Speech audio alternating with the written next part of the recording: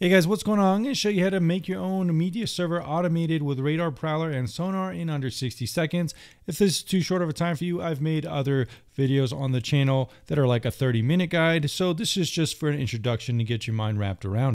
Secondarily, I always recommend using a VPN with these kind of things to protect your IP while torrenting. Go to goodpricevpn.com to get up to 4 extra free months on my best rated VPN and see all my other resources in the community.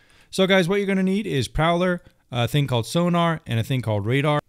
Prowlarr is basically a tool that helps you find torrents.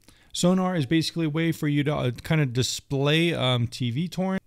And Radarr is a way to kind of display your movie torrents. You're also going to need a torrent tool called qBittorrent. This is how you download the torrents. You're also going to need a computer to set this up on. This could be a Windows PC or a side computer. Generally, you're going to want this computer on all the time, however. You're also going to need an application to put on your Android TV box or anything else where you want to use the interface to select each movie, and I recommend MB for that. So the Too Lazy Didn't Watch video of my 30-minute tutorial, basically what you're going to do is install Sonarr, Radarr, Prowlarr on your computer. You're going to set up each one. Prowlarr is going to be indexing and finding torrents, and then you're going to set up Sonarr and Radarr to connect to qBittorrent to process those files.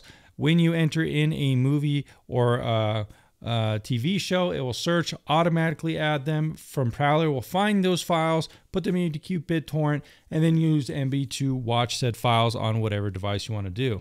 As always, I always recommend watching only legal Linux ISOs. I do not encourage or say that piracy is legal. Always check with all the laws in your country. But that's the basic quick and dirty of how to set up a media server that's completely automated.